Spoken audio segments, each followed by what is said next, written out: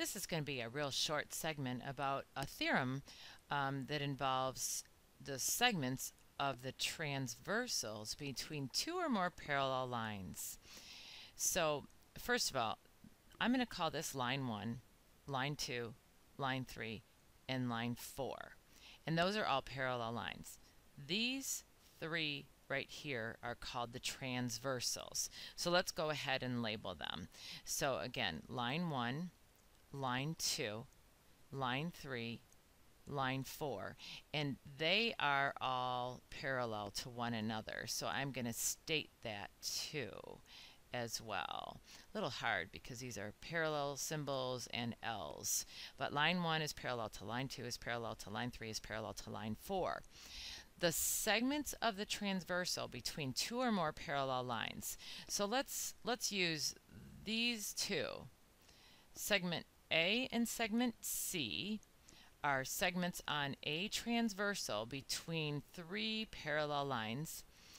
They would correspond with what I'm going to call B and D.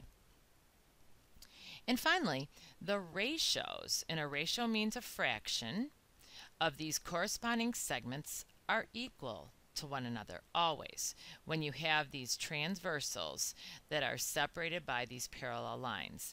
So I could say this in many ways. I could say the ratio of A is to C, those are called corresponding segments, would be the same as B is to D. So I could go from here to here and here to here. You just have to go in the same order. So if I put in the numerator of the first fraction A, then I have to put in the numerator of the second fraction B. However, when I look at this right here, I prefer to write my fraction as A over B and then C over D. That's another way to write this. A over B would be equal to C over D. Remember that it says the ratios of these corresponding segments are equal. A ratio is a fraction, and they're equal. Remember that the cross products of a proportion are equal to one another as well. So the way I've written this one, I could say that A times D is equal to C times B. And over here, I could say that A times D is equal to B times C. Hey, that's the same thing, except for over here, BC, CB, oh, that doesn't matter because multiplication is a commutative process. I could go on with two more options. I could put B in the numerator over A. I could write this as B over A, but if I started with B and then put A, then I'd have to start down here with D and over C. And then just notice that I'd have BC right here when I set the cross products equal is equal to A times D. Again, the same statement all over again. These proportions show up in city planning and logistics, all kinds of things. So I'd like to just take this idea and solve for 4 letters. So I'm going to set up a proportion that I want to help myself solve for A. So you see the number here that's been given, and this has been given. So they're corresponding segments. And then the 2.1 and the A, they're between these 3 parallel lines. They're on 2 transversals.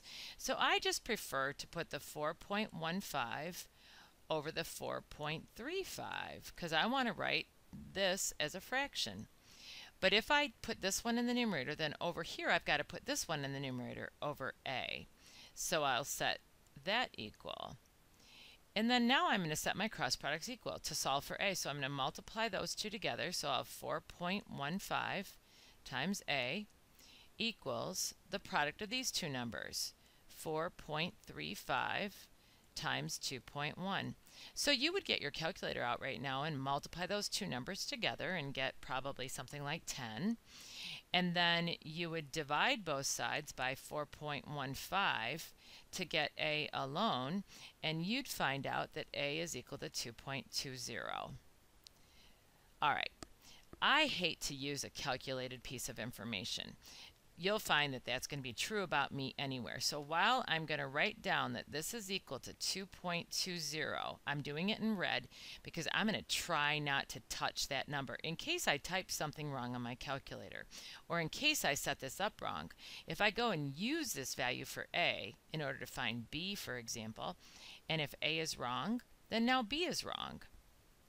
So when I go to solve for B here, I'm kind of looking along this transversal because B is on this transversal and I'm seeing this number and I'm going, oh, how about if I use these two? Well, if I do that, then I got to use these two right here in order to set up a ratio that's equal to one another. So I'm going to go ahead and I'm going to take 4.15 over 4.35. Whoops.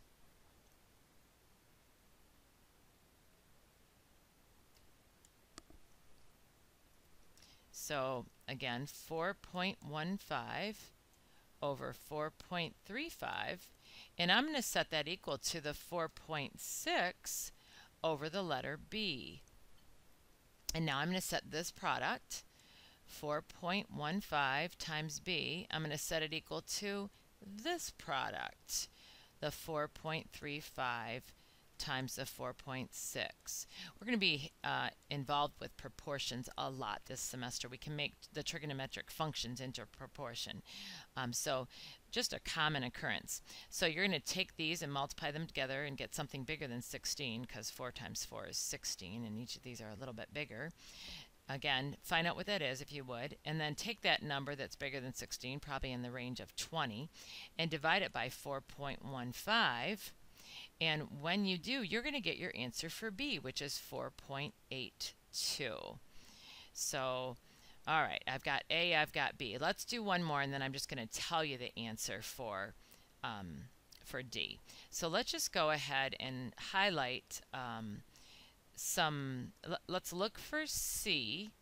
And then what I need to do is I need to look along this transversal and look at something that I have a number for. So I have this number right here. So, you know, I'm going to use those two. Do I want to use those two? Not really. I calculated this one. So let's jump up here. How about if we use this one and this one now? And we can write the proportion.